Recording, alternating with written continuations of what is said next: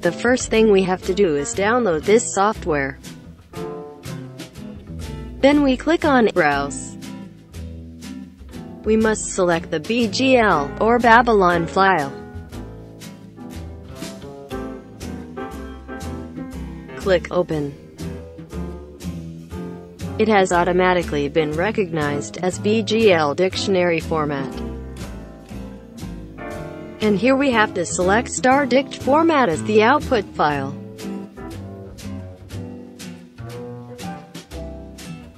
It will be converted using the original name, and it will be in the same folder.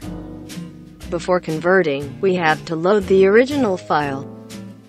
The loading has been done. Now we can click on Convert. And that's all. The BGL file has been converted into a Stardict file.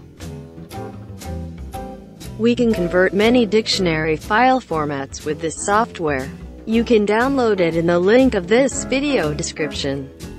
Don't forget to thumb up this video, so it can help other people to create new entries for dictionaries.